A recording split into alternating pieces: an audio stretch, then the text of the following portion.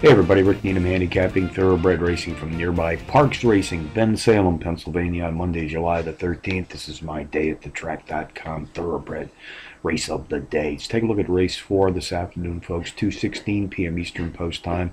It's a mile test on the dirt track. Fillies and mares, 3 years old and up, race for an allowance prize at $35,000. Contenders number 2, Superling. Number 4, Fully Charged. Number 1, Psy, and number 5, To Believe.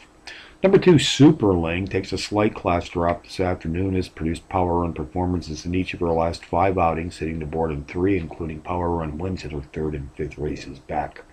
Jockey Ortega Hernandez and trainer Patricia Faro sent her to the post. They've hit the board with 62% of more than 150 entries. Saddles the team to date.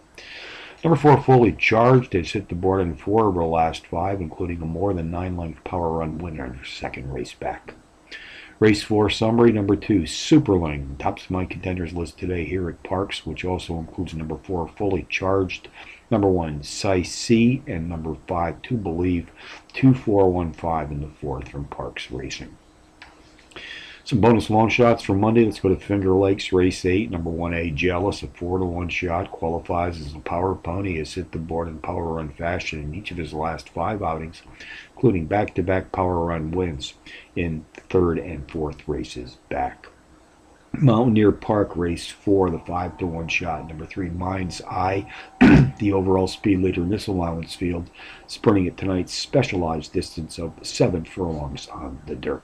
So handicapping from Parx Racing on a Monday, we need him for day at the track.com, reminding you as always to please bet with your head, not over it.